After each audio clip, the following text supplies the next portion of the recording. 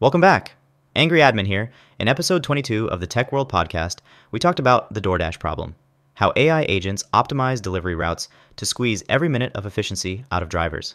Today, I'm walking you through a small Python project I built that simulates DoorDash-style last-mile batching. Let's break down the code. First up, simulate orders. This function fakes a real stream of DoorDash orders.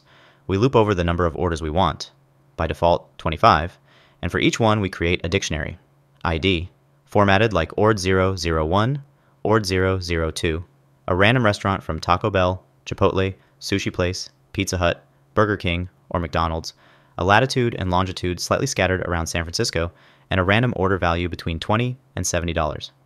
Each order gets appended to the orders list, and at the end we return that list. So this function gives us a realistic batch of fake food delivery jobs to play with. Next, driving minutes. This is a tiny driving time estimator. It uses the Haversine formula to calculate the distance between 2 points on Earth based on latitude and longitude.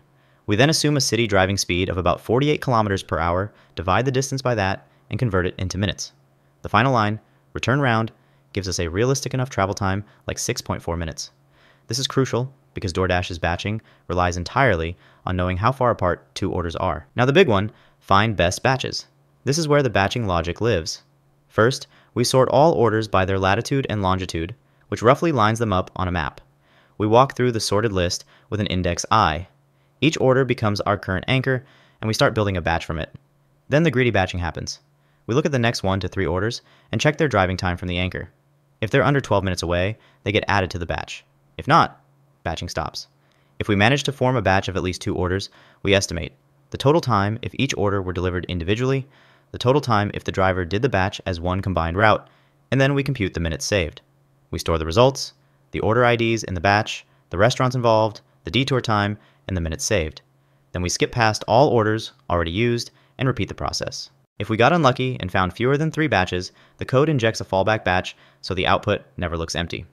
Finally, we sort all batches by minutes saved versus single, biggest savings first, and return the top 4 best ones. In the main block, we print a small header, simulate 28 orders, run the batching algorithm, and print the results as formatted JSON. You'll see something like this. That's our last mile batching list, the same kind of optimization DoorDash uses to decide which driver should take which combination of deliveries. And that's the full walkthrough of how our tiny DoorDash AI demo works. If you want to run it yourself, check the repo, link in the video description. And don't forget to listen to episode 22 for the full deep dive on Spotify. Like and subscribe. Don't forget to comment, and I'll see you in the next one.